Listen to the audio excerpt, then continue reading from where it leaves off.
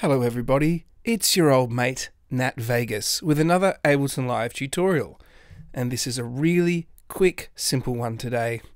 It is how do you mute a track in Ableton Live.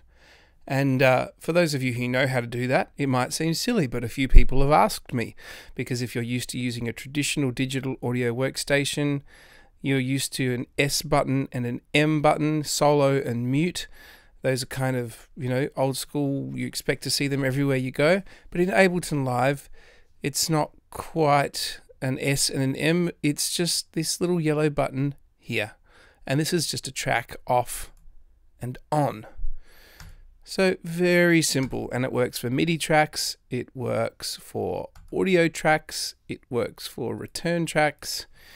And if you can't see these little yellow buttons, that's because you haven't got your mixer section engaged, which is this little yellow button here.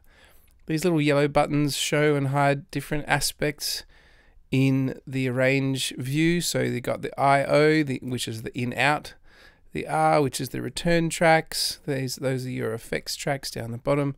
You've got the M, which is the mixer view, and that's what we want. So you can solo this track, so you can only hear this. Yeah, getting a little bit Latin here. And you can unsolo that. There's nothing on the other tracks, but if I click the other button, there you go. You've just turned that track off. So that's effectively muted. And if you want to unmute it, you just click that again.